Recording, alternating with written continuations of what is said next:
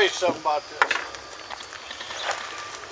That's made with Cox's cable television that they landfill and send to out of the country. That's the guts of that material right there.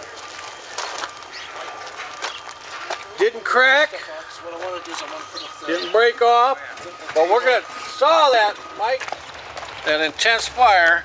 You're not going to have that kind of fire in any fire there is. Right. In the middle of a forest, you wouldn't be able to burn this here shack down.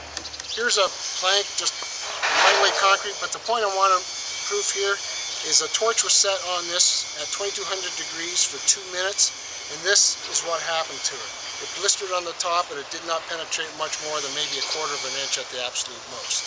So that's this feature. Now moving over here to this cube. This cube is a 12-inch cube.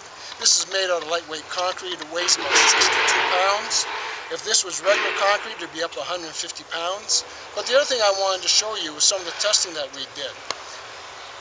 This hole right here was caused by a 357 bullet.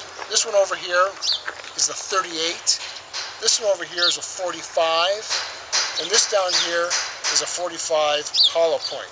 Now notice that the concrete didn't crack, it didn't shatter, it actually absorbed the energy from those bullets hitting this material.